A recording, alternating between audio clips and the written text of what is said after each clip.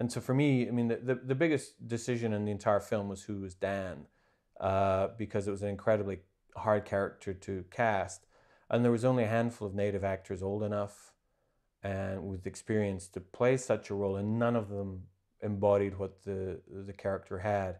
The key about it is in the novel, the character is about 80, 78, 80. But the book was written about 20 years ago, and it's sort of one of these guys who were brought up by people who were born free.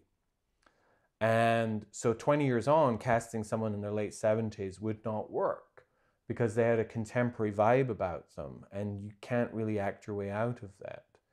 And so for me, we had to go with somebody a lot older, and Dave was 95 when we filmed. And so really was of that generation. Was born in his grandfather's teepee in the late 19 teens, and was surrounded by people who grew up before the reservation system ever started, and they embody something completely different, and that was the key. And literally no one else could have played that role but Dave Bald Eagle. I mean, I looked, and it was a big challenge in the sense that no one in Hollywood would finance you with that sort of risk, even just in terms of the age of anyone playing it, in terms of insurance.